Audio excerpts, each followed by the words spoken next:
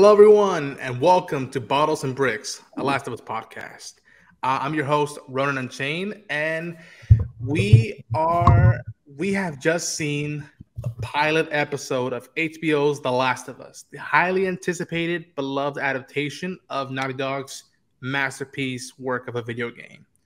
And full transparency, this is a spoiler discussion. So if you have not seen the episode, go see it immediately and then come right back and join us because we are going to get into deep dive of details and what was presented in this pilot. But I can't do this alone. I refuse to do this alone. I have to talk this out with fellow Last of Us fans. And with me, I have two friends who I discovered are big fans of the games, and we've been hyped for this show. So, Sam, Ty, come on in.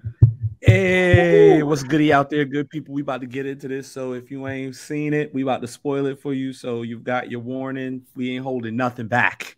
No. We ain't holding Nathan back. Nathan back. Hey, there you go. I know what you did there. We about to treat this. We about to treat this like Joe treats these clickers out here, man.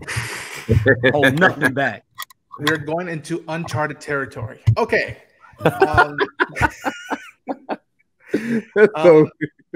So let's do this. Because Ty, you had just recently just saw it. Like your pulse right now is bouncing up and down. You just saw it conclude. You've played the game. You are familiar with the characters and story. What are your immediate thoughts on the pilot? Naughty Dog does it again. I can't even. Here's the thing.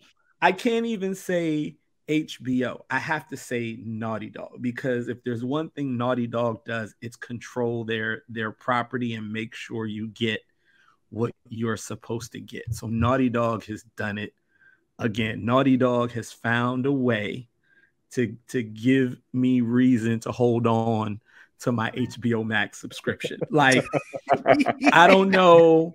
I honestly wasn't sure, because I had, when I first got into The Last of Us, I didn't even have the original on PS3. I got it when I got my PS4, and the remastered version came with it. Yeah, I loved it. I wasn't sure. I wasn't really too comfortable about the whole them doing part one, because I'm like, I didn't think it was necessary. But after watching this first episode, I'm ready to go back into that world, and I'm honestly ready to go back into it with the PS5 graphics. I might be willing to spend that money for a game I already got with the new graphics, you know. So Naughty Dog has done it again. Absolutely incredible pilot episode. And if that's the pilot episode, God only knows what the rest of the season is like. Let's go. All right. So Sam, this was technically your second and a half time seeing it. Yeah. You were the one out of all the three of us who saw it the earliest, and you were kind enough to be like, Ronan, I'm not gonna tell you anything except that, like, wow. And so what are your thoughts on the pilot? We did do a non-spoiler review. If you guys want to know our unfiltered non-spoiler thoughts, go and check that out right now on TeamJVS. But now that it's here and the spoilers are free reign, oh my gosh, the emotional damage, the emotional resonance. First off, I'm gonna just put it like this. I remember, on PlayStation 3 playing this game, and I was like, daggone, man, I feel pain now, I actually feel pain. I know this story. I played the game multiple different times with different versions, different remasterings. I played the second game. I know what's going to happen. But some kind of a way in this pilot, they took you along the ride of Joel's daughter, like, differently. Because you get to see how the world was. You get to kind of flourish and see her in her backdrop with her friends and being at school, how she interacts with the neighbors, the kind of loving daughter she is, how she compliments him, all to build up to what we suspected was going to happen, but it happened differently. Yeah. It happened way more fluidly, and it still hurt. I still cried anyway. Yeah. And that was just tip of the iceberg, because this was an 81-minute episode. Like, I'm not going to lie to you guys. This was a 10 out of 10 episode. As a pilot, they had so much they could have failed on. So much they could have failed. And I'm not even going to say it's just Pedro Pascal because he is amazing in this. It's everything. They had the score perfect.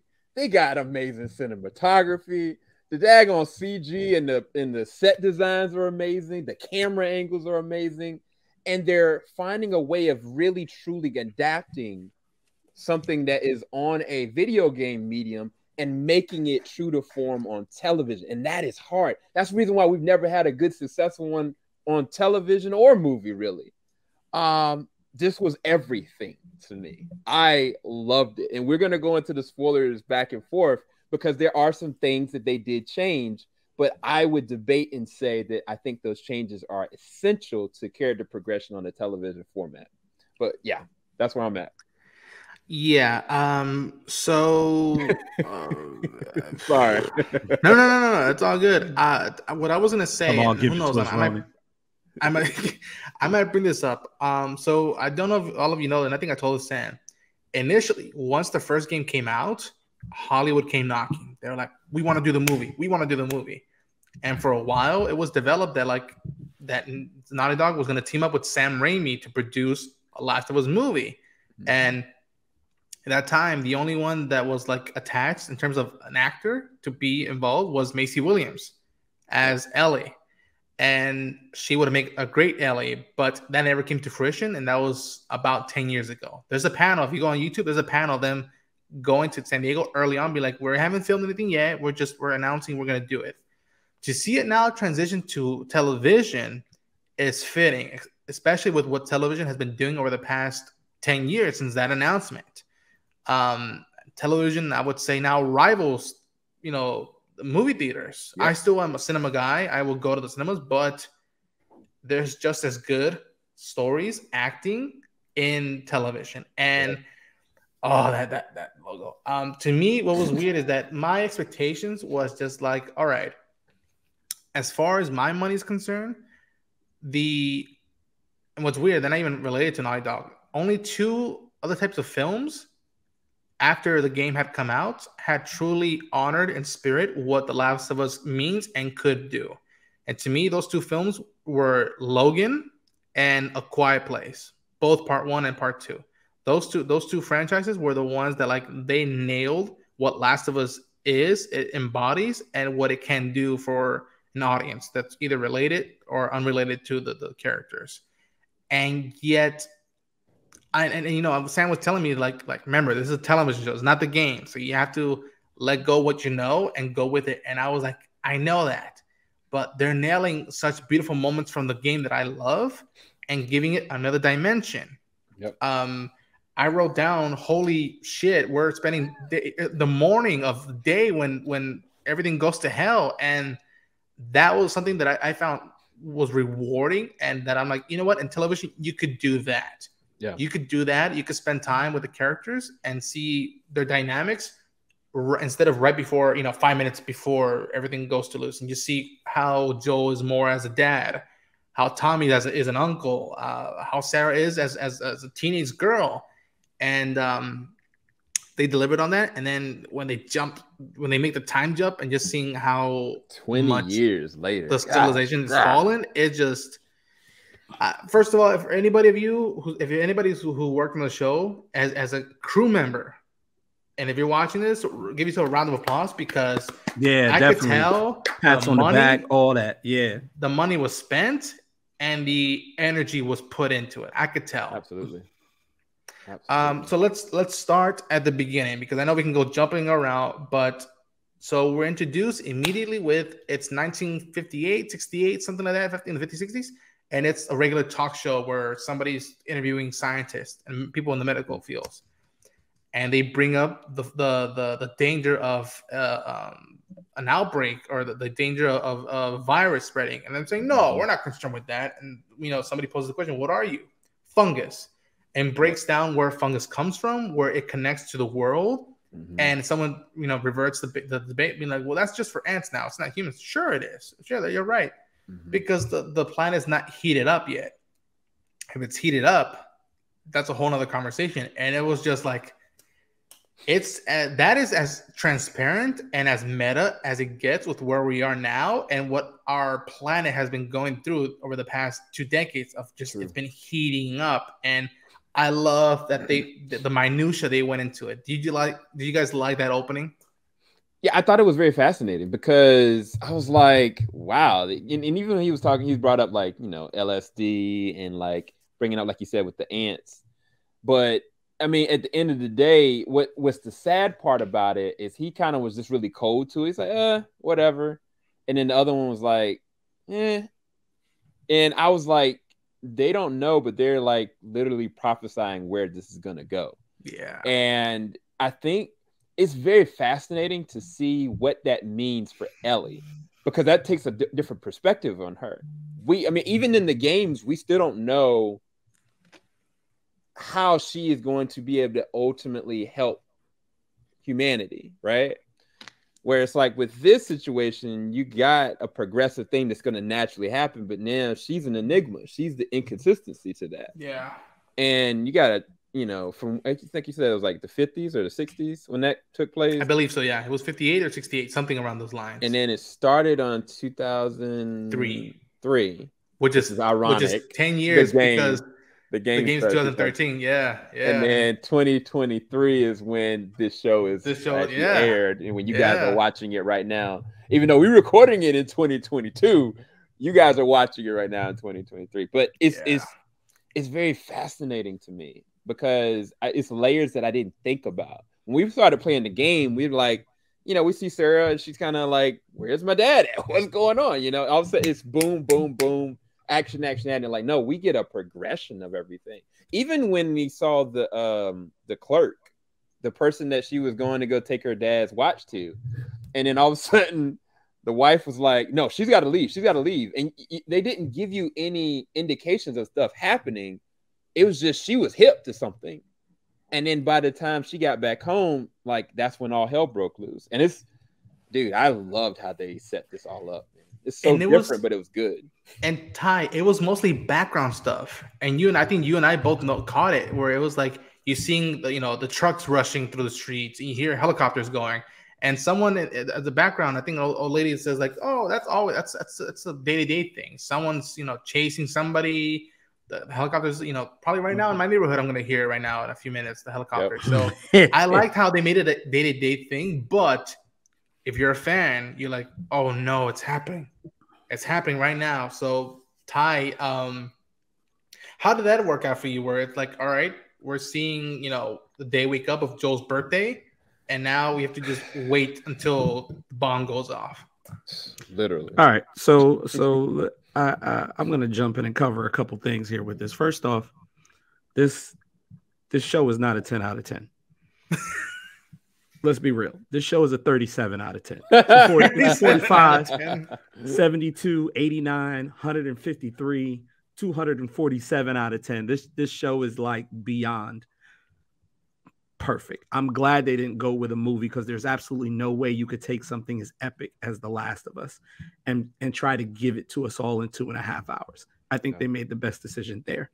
I agree with you on the background and the layout, because there's subtle things. And that's the other thing, because it makes the show rewatchable, because you're going to go back and go through it, and you're going to notice the little subtle things, the trucks going by, how the town went from active to less active, till by the time she gets kicked out of the actual watch store, there's no one on the street. Nobody. To the time where she's at the neighbor's house, she goes in, and you literally see in the background the grandmother so dying and really in the chair, and the way she goes, to the subtleties with the dog, where the dog is like, yo, you're not taking me back in there, I'm out.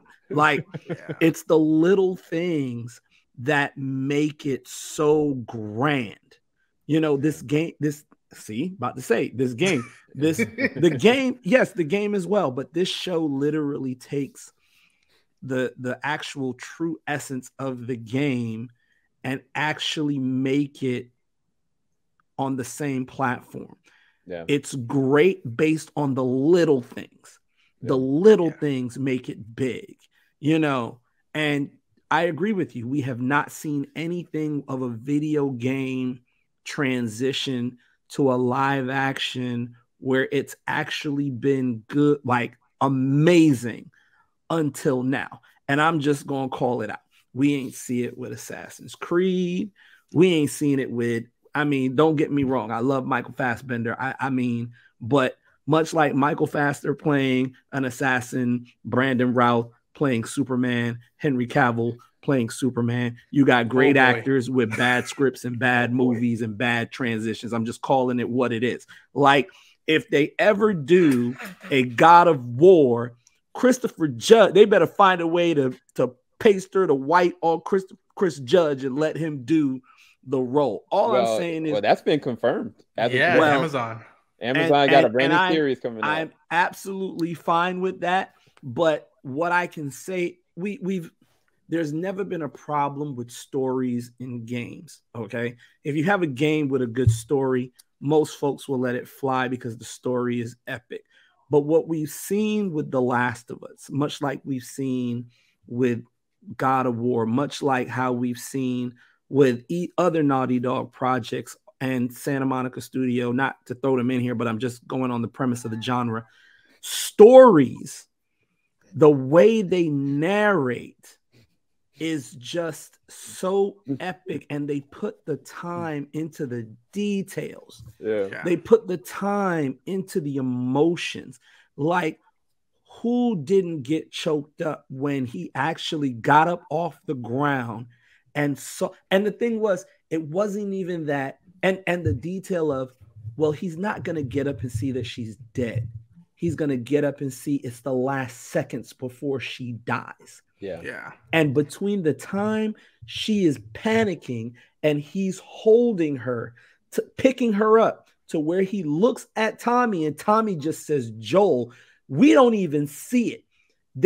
They see Tommy and all he says is Joel. And in that moment, from when he says Tommy to Tommy says Joel, and they come back, she has breathed her last breath and died. Like, it has, I mean, how much more emotionally epic can you get than that?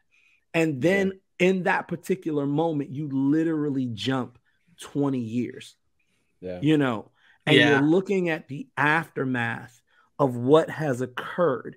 And you're looking at how Joel has quote unquote adjusted or adapted to this survival mode. And he's literally someone who has nothing to lose and gives no F. His daughter's gone. All he's got is Tommy, and even Tommy, you know, is at risk now because he ain't hear back from the tower. But Joel does not care at this point. You know what I mean? Joel don't care about man, woman, or child. If you're in his way, he's coming for you. So much so that somebody that screwed over a friend of his is afraid, and actually got people to jump her, is afraid of the ramifications of what Joel is going to do. Right. Like, it's the subtle little details in this. It's the emotional, subtle details that makes this show a 347, 553, 895, 1,027 out of 10. Like this, I have yet to see a pilot episode that has drawn me in like this. And I love it. And let's be real about this, Sam. It's really hard to separate yourself as someone who's played the games and not look for the game pieces in here. But because you know the studio that's doing it, the game developers, the people that are involved, it's the first time you can look at a video game transition live action series and appreciate the differences. Appreciate going to 1968 and getting that explanation, you know, appreciate the subtle changes, not just of Joel just showing up in the house like in the game and everything kind of breaks loose. That build up where she's at, where his daughter is basically living her teenage life, doing her thing. They even have the little witty banter because they really don't want to deal with the neighbors, and they have their little witty banter back and forth, throwing each other a little shade competition. Like all of that built up to get you invested. And for the director, the actors, the producers, the writers, specifically the writers, to give you something where within this short span of an 81-minute show, the few minutes they give you with his daughter, by the time she's gone, you're so invested in her, you want her to survive. And if you've never played the game, it's going to be a shock. But even the fact that you've played the game and you know what's going to happen to her, you still feel the same way. Yep. That is commendable. That is so freaking epic. Like, it's just absolutely epic. Yeah. Kudos to The Last of Us. Kudos to Naughty Dog and every single person that played a role in making this happen. Yeah. And I just wanted to comment on something. I mean, I got to give her flowers, dude. Nico Parker, yes, she nailed it. Because she I can believe she's a 13 or 14-year-old. Yeah. And I can believe that she's been watching out for her dad. Like Ty said, it's the little things, like her commenting that it's your birthday. You weren't going to do this for yourself. I got it. Meaning that she's taking responsibility to being not only his daughter, but trying to be that person that's having his back, since, he doesn't have anybody else. Yeah. But I think what was fascinating to me about it was how it went down, because with this, Tommy got arrested. Yes. And so Joel went back into town to go get him. And then he got back home late because he went to the jail to get him, which is fascinating because then that puts a level of responsibility on Tommy for some of this later on. Like, these are just interwebs. Like, that's just great writing, because then you don't know if Tommy may have decided to join the Fireflies because he might feel responsible for what happened. Because ultimately, if Tommy would have just went home and they were all home, they probably would have saw the alert, got out pretty early, and they might be all alive, And I think that's an interesting, small little detail that it added a new layer to Tommy as a character in just that small moment. Even down to when they were out in the street and everything flipped over after the plane crash, which that plane crash, oh my gosh. Oh my God. That was, when the truck flipped over and Joel was like, it's going to be okay. He got her out. She couldn't move her leg. And all of a sudden the ambulance crashes into the truck and pins them away. And like, he kept on saying, Tommy. Tommy's like, look, yo, get her out. I'll find a way. It's so fascinating to kind of see it differently. Like, it's almost like watching this whole thing through a different set of focal lens, because later on it adds more to why Joel is trying to get Tommy, because he has absolutely no one left. Like, that's his last blood. Like, he wants to protect his brother because that's all he has to hold on to. That's his last line of humanity. That's really what it is. Right. That's his last line of humanity. If something happens to Tommy, the world better watch out. That's basically what it is. And which is going to be very interesting symbolism, because that's going to be the complete opposite later on. Mm-hmm. Yeah, and what's weird is that I love that when the outbreak goes down at night, we're seeing it through Sarah's perspective, which I'm like, oh, that's a nice switch to see what she's gonna get through. And the fact that by the time Tommy and Joel get back, they are aware that something's wrong. We got to get out of here. Yep. And I like the subtle touch of like, oh yeah, Tommy's a veteran. He was involved in Desert Storm. Right. To him joining the Fireflies. And I mean, it's weird because to me, what I'm still getting used to is that for right now, I think the dialogue is more subtle in the game than it is in the show. So I have to get used to some more added stuff than what the dialogue I'm used to knowing. But that's okay because it's television. And I love that because, Tommy was flipping out and Joe had to be the one to be like, everybody calm down. Just calm down. We're going to get out of here. And even, again, they didn't have to do it, but then passing to that family, like in the game, what are you doing? Keep driving. They got a kid, Joel. So do we. And then going onwards. And I was not concerned or worried. I was just like, how are they going to do Sarah's end? How are they going to do that? Right. And the fact that, to me, in the game, Joel looks at Tommy and then just goes back to focus on Sarah. And this one, he literally lets it out. Be like, Tommy, please help me. And it's Joel. You know, Tommy doesn't want to say it, but like, Joel, she's gone. There's nothing we can do about it. Look, let's keep it real. George Lucas could have learned from that, because that was literally the reverse. Like, Darth Vader didn't say nothing when he tossed the Emperor. Then he added in him letting it out. He should have left it alone. This one, you're actually glad Joel let it out. It actually gave more depth to actually adding in the, hey, Tom. Kudos. But again, you guys bringing it up that like Tommy, and it's weird that like in the game, Tommy and Joel hate each other at the beginning. Once the outbreak has happened, he tells Ellie, I believe his last words were like, "I don't ever want to see your goddamn face again." At this time, he's still in contact with him and trying to make sure he's okay. And then you get the introduction with that little girl, and I had a feeling something was off. And Sam was just like, just remember her shoes. I was like, okay, is she Ellie? This doesn't count. Is she somebody's just a new character they're bringing in? And the fact that I knew something was off was when they checked her, it was red. It was red. Yeah. Right. And then the lady was coming like a mother would and telling all this happy stuff. And then I saw the needle. The needle was the thing that gave it away from me, was because I remember in the game, Joel passes to a section where they bring out people who are possibly infected. And then when one of them tries to run, they pin him down and they put a needle in them. And that's how that kills them. And I was just like, wow. Oh, and I actually forgot about that. But what gave it away from me was, one, they pinned her down into the wheelchair and basically tried to the lady basically tried to comfort her. Yep. And when I saw the thing come back red, I'm like, her side, dude. Her side. Right.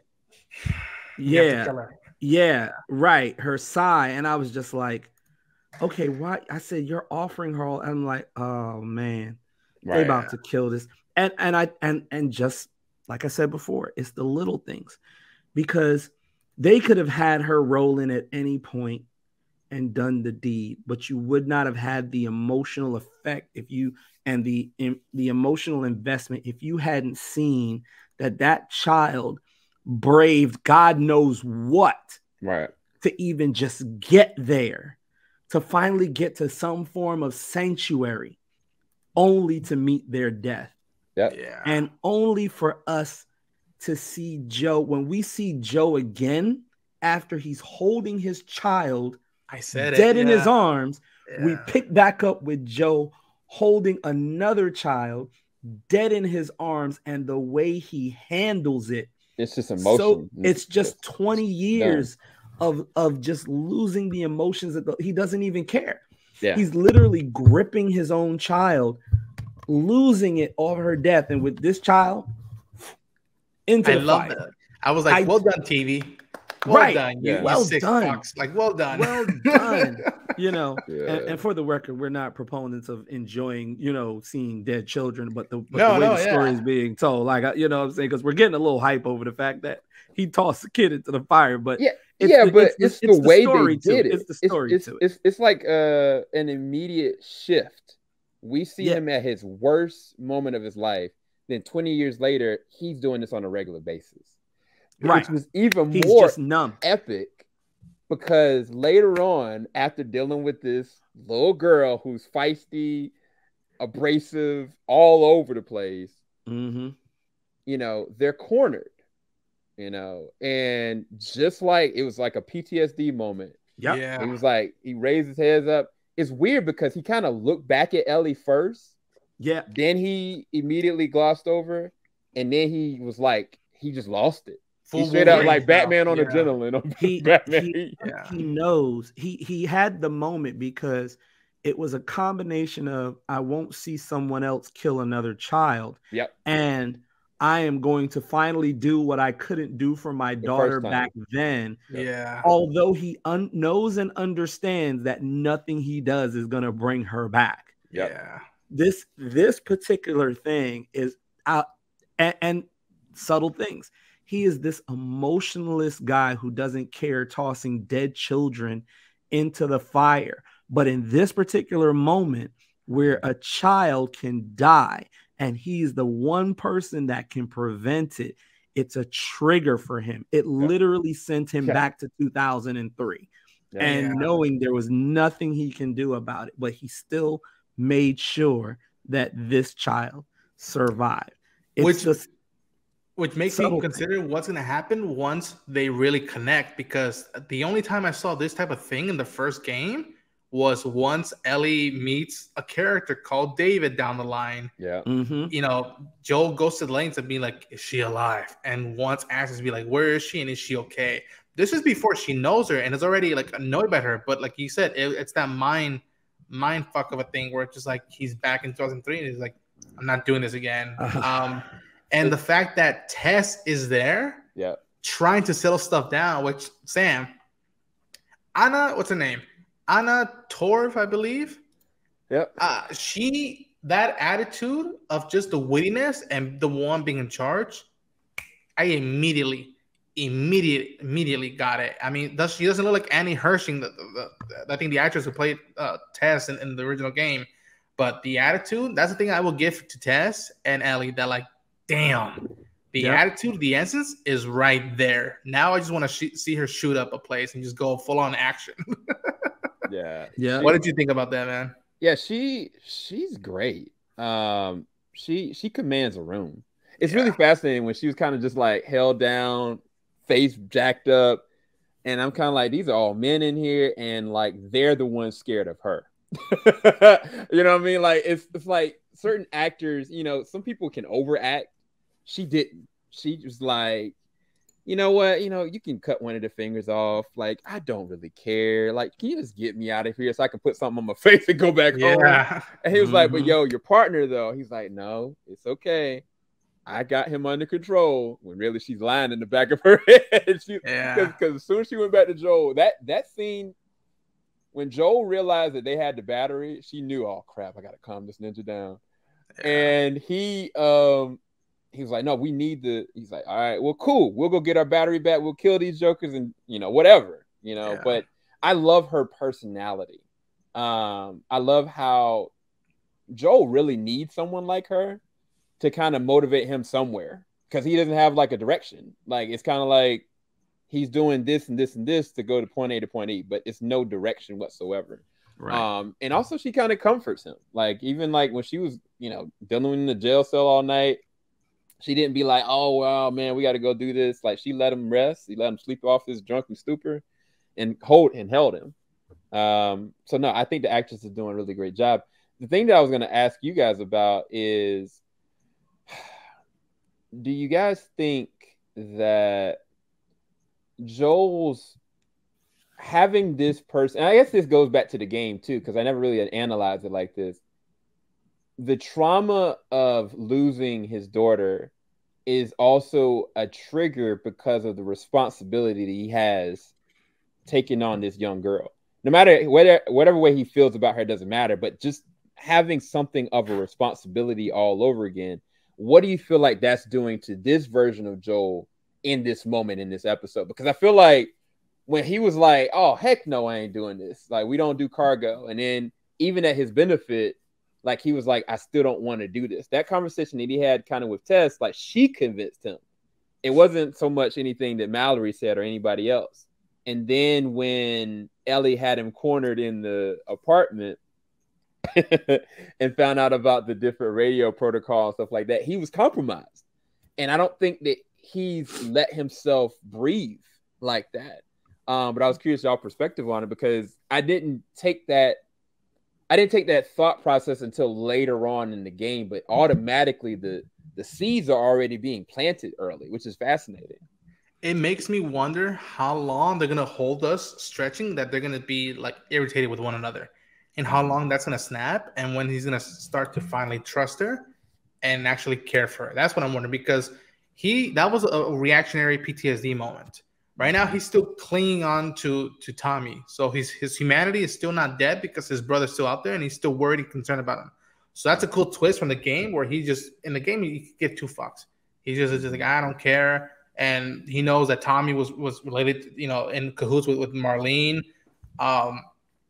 And that the fact that a lot of this stuff that initially comes right before the journey is playing out pretty quickly, which that's going to, I wonder how much of the journey is going to feel like a long trip, which I'm game for, and how much, hopefully, for this version, and it also enriches Ellie and Joel's relationship, just like what Troy and Ashley did in the game.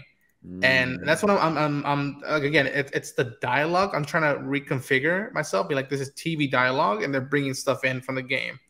Now it's also the pacing of scenarios, which the one thing I could have thrown in as a nitpick, which was like, I wish I would have stayed more time in the day before the outbreak to see how that played out. But I'm also having to reconfigure and be like, I'm letting go of gameplay, where gameplay also emphasized on the pacing and whatnot. So I'm really looking forward to seeing how the pacing is going to play out and how it'll go from the first episode, looking back at it now, to when it's about to conclude.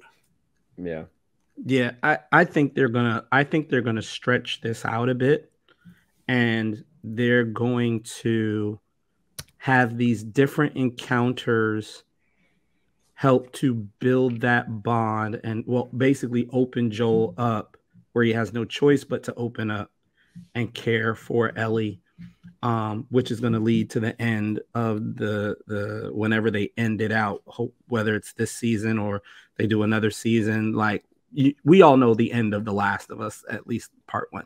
So what I think they're going to do is they're going to stretch it out, because he does not, under any circumstances, want to bond with this girl. Nope.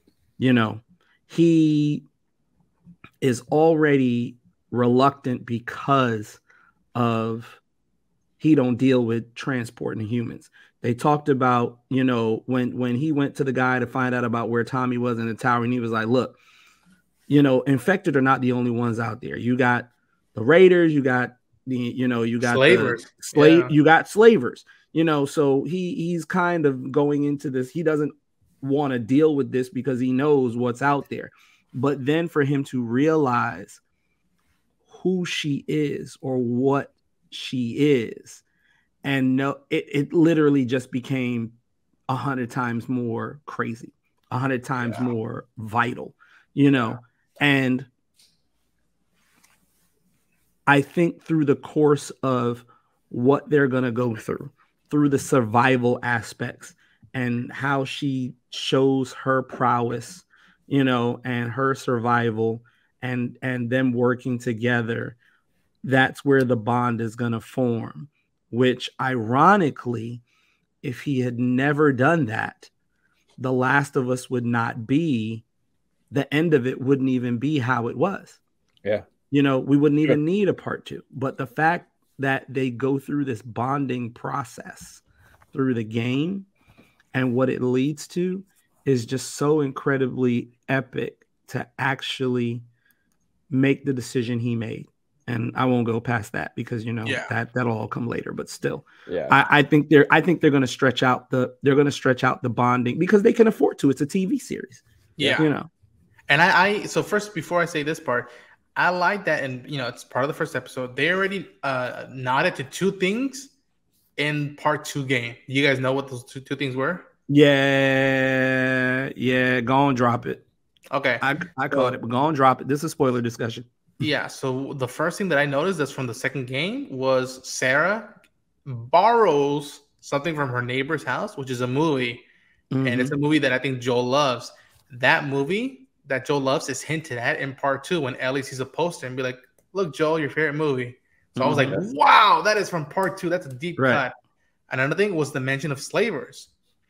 Up until that point in part 1, we don't really know that. We know there's, you know, bandits and people like trying to steal from one another. And then we meet David and his people.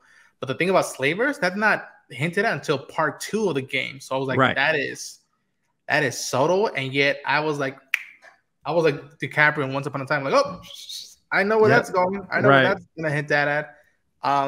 And I agree that like I'm fast. I would not be surprised if in episode 2, Joel's gonna be a dick. He's gonna be mean. Yeah, exactly.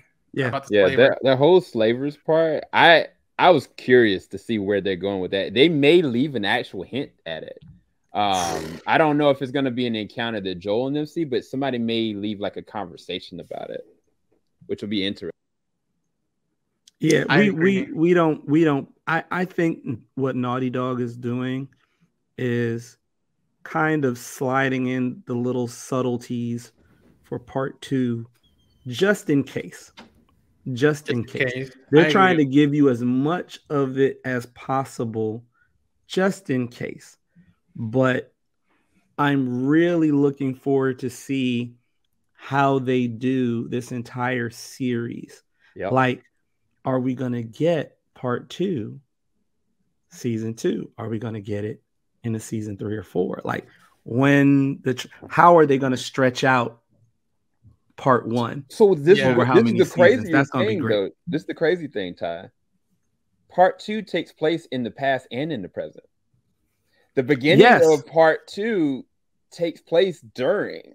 So certain characters in part 2 are gonna have to be in this by the second season, no matter what. Right. But like we said, it's the little things. Yeah. Ronan said they already gave subtle things to part 2. Look at how they covered the whole pilot episode. It's basically like part 2. They went to the past to frame it up for the present, to take you into the future, which is our, present 2023. But they're already setting up this premise so they don't have to do it when they do part 2. And I'm just going to speak it into existence because this thing is just too good for them not to ride this thing all the way out into the sunset and give us everything. This is literally Game of Thrones level. I'm just going to call it right now. This is Game of Thrones minus season 8 epicness right here. Seriously. So I love that they're setting up the series theme and genre for part 1 and part 2.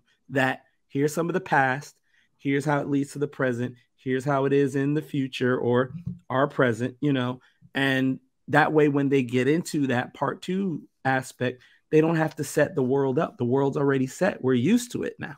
Facts. And I just quick shout out to Gabriel Luna. I felt the brotherhood right there. I felt it right now. I'm like calling him old fuck. I'm like that's Tommy. That's Joe and Tommy right there. And so I can't wait to see what Gabriel is going to do with that role. And just because that's besides Ellie and Joel's journey, the relationship between Joel and Tommy, that's my second favorite connection because as a brother, that dynamic hit home for me. But speaking of Game of Thrones, we got to talk about Bella Ramsey, fellas. Yes, we got to talk about Lyanna Mormont. Let's go.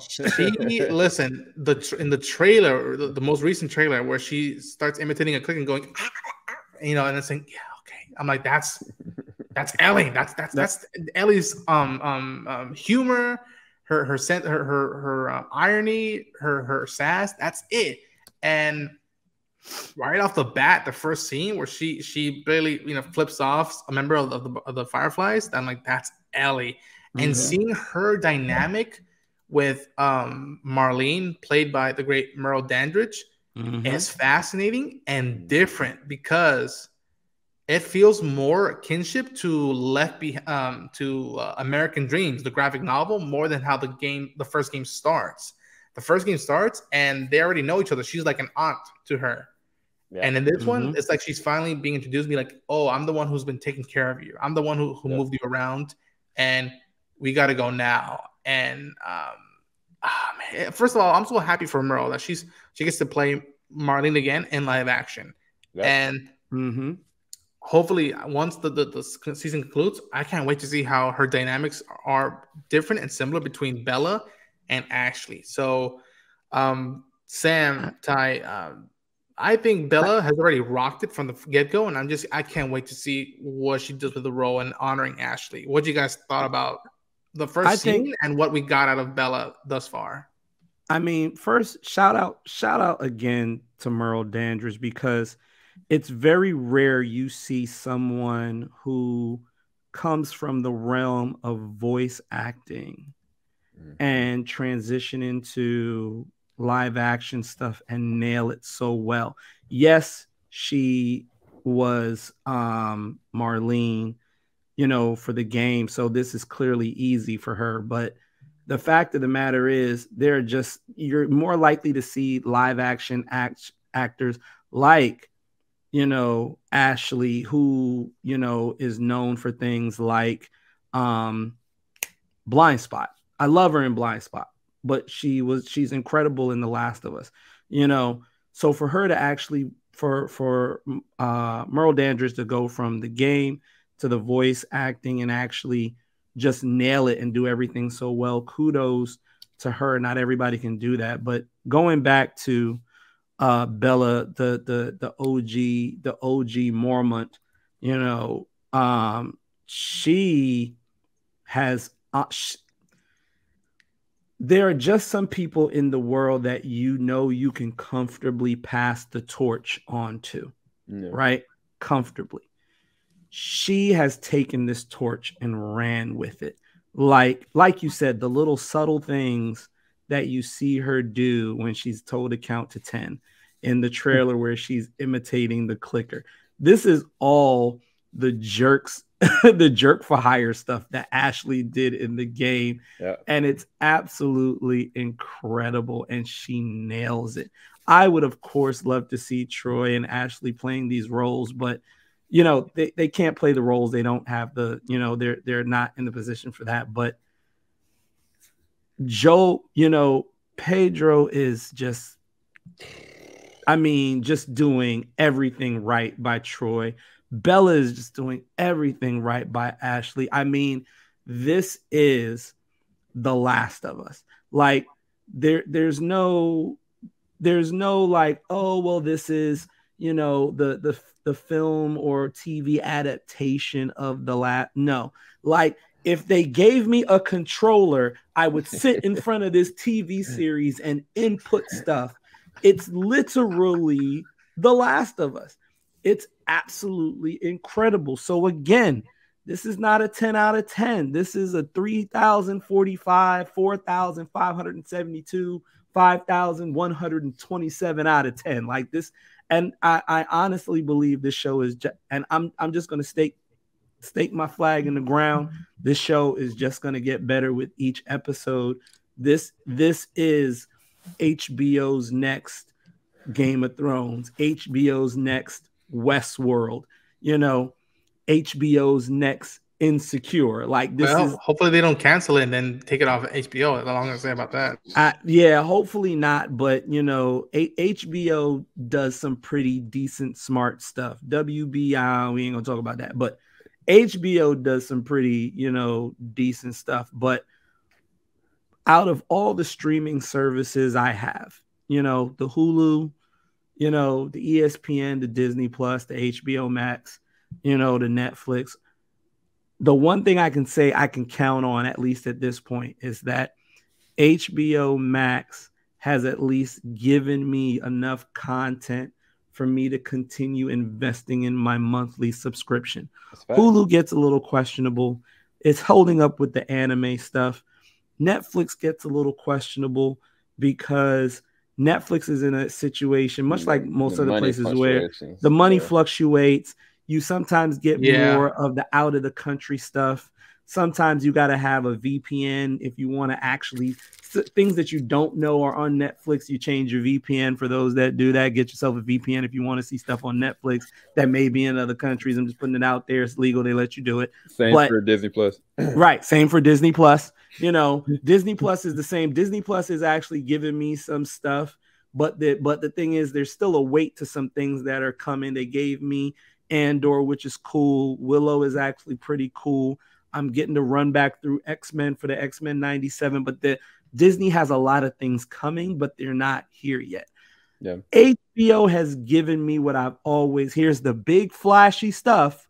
And when the big flashy stuff goes away, here's some things to keep you going through. The Batman is done. Here's the Harley Quinn cartoon show to watch to hold you over. Hey, done, with Game of Thrones, thank God. Here's a little something we got called The Last of Us to kind of get you through. But here's the big, here's the big thing, The Last of Us. You know what I'm saying? So kudos. I hope so, man. I hope they navigate this well. And the truth of the matter is, I can't really give it all to HBO. It's really Naughty Dog. Because the truth of the matter is, if God forbid HBO messes this up and Naughty Dog can take it somewhere else, hey, run that sucker over to Amazon. Jeff Bezos will have their back because they know it's guaranteed. It's guaranteed money.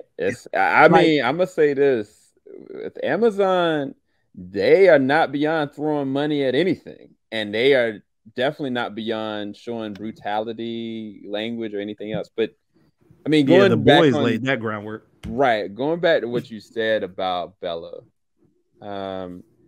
she embodies Ellie in a way that I didn't think she could. I knew for a fact she's a great actress. I knew she could play this kind of role, but there's something about her nuance of playing it. Like, she's definitely got that bratty, don't mess with me type, but it was even the way she interacts with everybody. She doesn't come across as somebody just willing to kill somebody. You know what I mean? Like, it's not like, oh, okay, like, I want to kill. Like, she'll do it if she has to defend herself, or she'll bring up a weapon if she needs to defend herself, but it's not because she wants to. And that's the way that they're playing her very early on. And I didn't suspect that. I thought it was going to be like, you know what? Like, oh, I don't give a darn. Like, I'll do what I got to do. But no, like, when she was talking to Marlene, and even when she was talking to Joel, she was asking Joel, like, are we going to make it out of this? Like, do you know where we're going? When she was talking to Marlene, she was like, why don't you let me go? She said it in the most sincere way. Like, okay, you know this. Am I going to be okay? Is this going to work through? Like, she's asking questions because she's afraid. And that's a very interesting Ellie. You know what I mean? Like, we've seen Ellie's fear, but it's with a whole bunch of sarcasm and stuff, and then we'll get to it gradually. But in her defense mechanism, right, we see her very strong, yes, because she even one of my favorite scenes is when Marlene is sitting there hunched over, got a bullet in her gut. The girl next to her, she had her ear blown all the way off, and Joel and Tess are kind of like got him at gunpoint. And then all of a sudden, like, Ellie tries to go for the knife, and he puts the gun. He's like, no, don't point a gun at her. Point it at me. Point it at me. And Joel's like, what's going on here? And Ellie's just looking at him like, I love that. Their first interactions, they immediately are not hitting it off, but at the same time, they're breaking each other's boundaries, because Ellie was probably really scared in that moment. She probably was like, yo, this dude about to blow my head off, By the time he's punching that guard, she's petrified. The look on her face is just like, oh, fuck. What the hell? And that's another moment, because initially I was like, Bella, she played that so well, because on paper, it kind of like, oh, she just wasn't fazed by it. But you could tell in her eyes, she low-key was traumatized. Like, she like, what's wrong with this guy? She went through a whole lot of the emotional spectrum between the time she met Joel and the time she saw him beat that dude to a pulp. Like, she tried to attack him with the fierceness.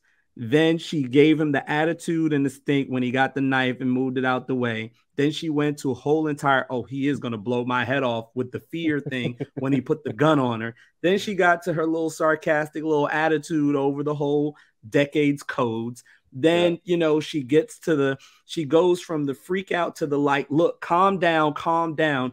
This thing is 3 weeks old. Like, I'm not infected. Do not do that. Like, she's trying to calm Tess down to the, oh my God, he literally just beat this dude's face, smashed this dude's face in like the Knight did to the other Knight in House of the Dragon. Like, he literally beat that dude in. And she touched the whole entire emotional spectrum in those moments. And I'm like, come on.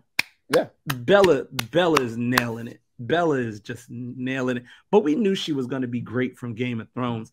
This isn't new for us. We knew she was going to be great, but what we didn't know is how she's actually able to navigate the emotional spectrum range so fluently without a single bit of issue, or at least portray it as if it was something easy and simple. Kudos to her. She nails it. And I think she's going to nail it every single time. Yeah. And I really don't have anything else. I said this before in my non-spoiler. I think this was the perfect pilot. there are certain things and changes that they made that I could kind of try to nitpick, but then creatively, I get it because it's on the format of a television. And then stuff that they brought in that was like eye candy, like, oh wow, I remember this moment. This benefits me as a person that played the game. But imagine if I've never played the game, this is still great content because there's context for the reason driving by the burning house. Right. And it was like, yeah, it was a different name, but I was like, I get it because it still hits. You understand, like, oh wow, they know the person that's connected to this farm or this area. Oh wow, this makes them emotionally affected by it, but then they still have to move forward because of it. What does that say about Joel and his willingness to do whatever it takes? Like, it's those things are still cemented in what the game's foundations were, even if they're completely different. I'm gonna say this is a 10 out of 10 pilot, and I'm excited, and I cannot wait for next week for you guys to hear our discussion on episode 2. That's all I'm saying. 6,432 out of 10. 7,355 out of 10. 8,372 out of 10. 521,600. Look, exactly. Hey, look, we just gonna say it like this. Yo, the show's power level's over 9,000. It's over 9,000. It's over 9,000. 9,000 clickers. but I said it, and look. Go ahead, Ronan. I'm sorry. Go ahead. No. So there's a point where, again, I kept saying about the dialogue that like some of it feels, similar to like basic stuff, and then some of it feels like the game. There was a point where I started saying the line as it was, played out because I knew it was like and so I was like, Ronan, just calm down, hold it in. I'm like, I know, dude, but I'm like, I'm so glad they kept those lines. Yeah. Yep. Oh man. And I'll say this: let this be the notice to any other studio that wants to take a game and adapt it into some form of either movie, TV. Let this be on note. Put people on notice. It can be done. It can be done. You've given us enough of these crazy video game transitions. You've given us the Assassin's Creed. You've given us the Dungeon and Dragons. You've given us all of that. Let's be real. The 2 series right now that are putting you on notice that it can be done. The Witcher. And I honestly, I was with The Witcher being able, but The Witcher has been blown out of the water now by The Last of Us. Absolutely. It can be done. So studios take the time and the effort to put the work in to really do a transitional piece from video game to live action and keep the game developer studios involved. Those are the core people. Keep them involved, but you are now on notice. You can't come with us with any BS stuff before. You got to come with the quality stuff now. And I also want to say this because you mentioned transition. For the fans, if you're hardcore Last of Us fans and you're very optimistically precautious about this, and you're like, why are they doing this? It's perfect the way the game is. Yeah. And I've heard this from people who I admire. Like, there's no need. The game is perfect. I agree. The game is perfect. But there's a reality that we just can't break, which is my grandma, my uncles, some of my cousins, some friends who are not gamers or not open to that concept. They simply will not pick up a control. They won't pick up a DualShock. It's just the reality we live in. But what they will do in most occasions is watch a movie or watch a show. So I think that the game is still there. And that's still, to me, the gold standard. As much as I love this episode, it's 10 out of 10, I want to see how it ends and how it goes in the middle before I fully judge it as a whole. The game is still the gold standard for me. And I say this, that like after the first episode, the spirit is there. As Sam said, you can nitpick the details, you can nitpick the dialogue choices sometimes. You can pick where they chose to go with Tom and Joel and Ellie and Marlene. but the spirit and essence of what the characters go through and will go through and what the story is as of now, it's there. And that's what was shocking to me. That I'm like, wow, they switch up a few stuff, but it's there. And now maybe I can convince my grandmother, I can convince my uncles, I can convince my cousins to like, hey, check this out. This is something I love. You might like it too. That's all I say to us fans. I wholeheartedly agree. Well said, Ronan. Well said.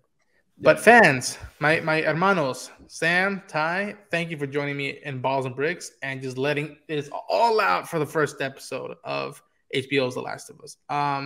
Sam, Ty, where can the internet find you fellas? Go for it, Ty. Oh, well, you know me. You can find me at TYNIDDY out the NY, came to DC for the degree. Now you can find me in MD. I'm Ty Nitty on the Instagram. Holla at your boy. Ty Nitty on Twitter. Holla at your boy.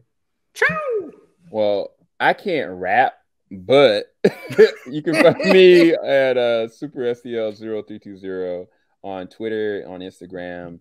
If you want to talk to me personally, but as far as where we are at is TeamJVS, and you can go and check out our non-spoiler discussions for every episode of this amazing show. I can't wait to see where this is going to go. Ronan, we've got a lot of things to talk about. And some implications of things that are very, very important. Very important. How dare you drop that on me, man? I mean, look, I love it though. I love it though. I say that with a lot of love. We look, Ty, you are welcome to come back. I'm going to do it. Hey, look, Team JVS, no stress, giving you show reviews with success. Let's go. Holla at your boy. That's for you, my man. That's for you. That's for you, Sam. That's for you. Holla at your boy. And that's off the dome. That's off the dome right there. Ronan under Unchained. Thank you, everybody. We'll be back. Take care, y'all. Yep.